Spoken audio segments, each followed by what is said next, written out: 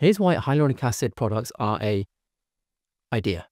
To understand this, you need to look at dietary carbohydrates and glutathione first. I know that sounds weird, but just trust me on this. When I teach it to doctors around the world, they all have massive light bulb moments go off. Very, very quickly, let me say this about carbohydrates. Our body makes glucose from other materials to always have the perfect amount required at all times. And we know this for a fact, and it's called gluconeogenesis. You can find it in any medical textbook you like, even the crap ones, right? This shows us that we don't need dietary carbohydrates. Otherwise, we wouldn't have that process in us after 4.5 million years of biological trial and error in evolution. Now, let's quickly look at glutathione.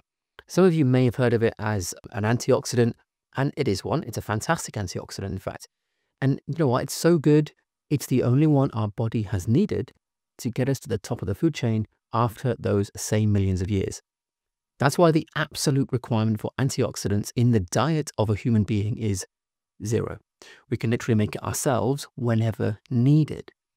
Now, taking those principles of paleobiology, which look at our biological makeup to determine what we do and don't need exogenously, externally, because we can make it internally, guess what? Our cells can make their own hyaluronic acid too. The absolute external requirement for hyaluronic acid for our bodies is 0. And guess what else?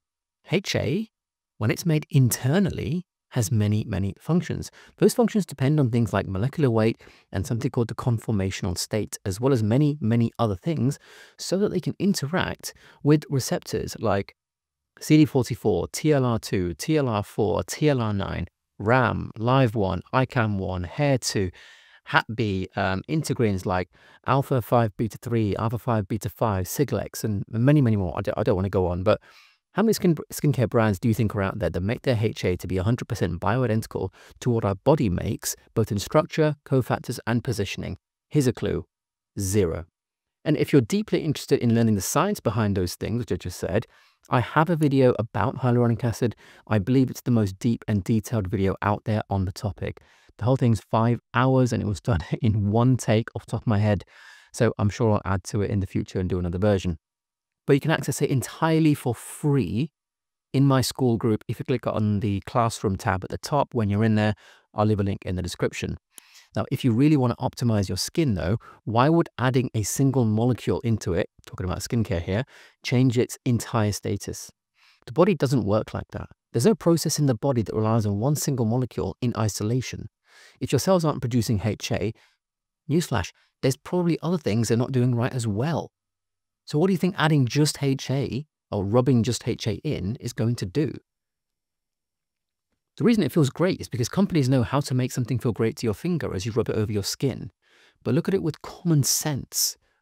The cells aren't on the outside where your finger runs over the skin, they're on the inside.